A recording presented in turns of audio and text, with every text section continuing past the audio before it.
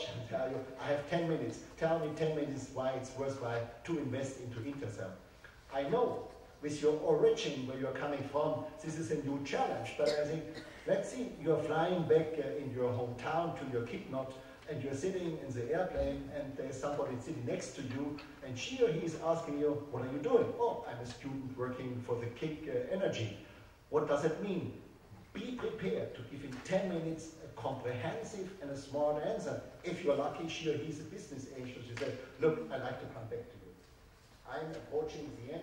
I don't like to go all as a way in the past to the end, because you know what the EIT and the KIC is. So I guess basically I have really said to you the important message.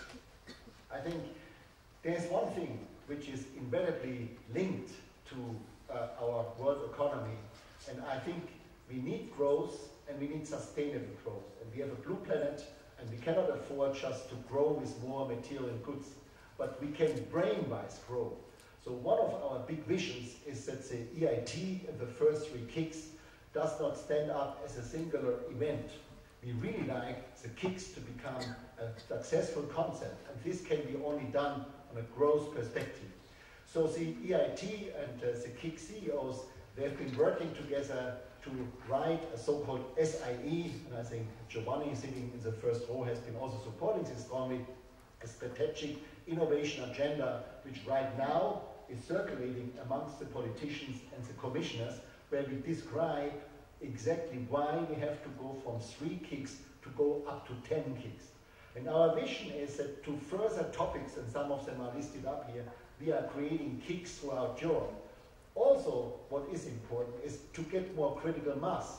And also, since the KICs are counter-financed, 75% all along by external money, because we only give seed money, if we would have in the next round of KICs, let's say 2 to 3 billion euros, and we would get a counter-financing of 75%, we would invest in innovation about 12 billion euros. And this is a significant number, why I feel we get critical. So I summarize, and I don't want to overtake my time.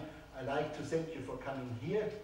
I feel already in the way you are coming here, and I see also in having talked to several people last night, you understand what I'm talking about, and I guess let's form a very strong group. Let's be open-minded. Let's not exclude people coming from other corners into this club, and really making a change in Europe in this field. And thank you again, and I hope I will be a good chairman for you for the next couple of years.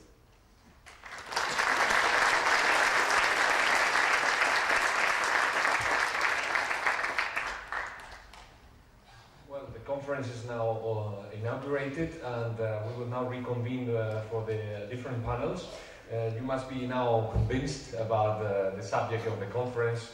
You must be all excited after the keynote speech by our chairman. Let me say that there are people also in the room to whom you might be interested in talking. The vice chairman also will be joining for the later part of the conference under Flostrom. We have also the Secretary General of the EIT Foundation, Mr. Dehem.